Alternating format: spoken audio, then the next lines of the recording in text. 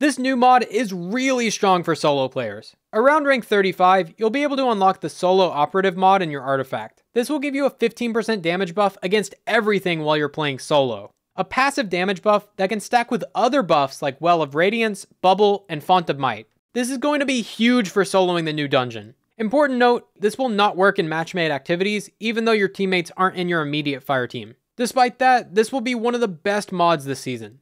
For more Destiny 2 solo content, check out this video.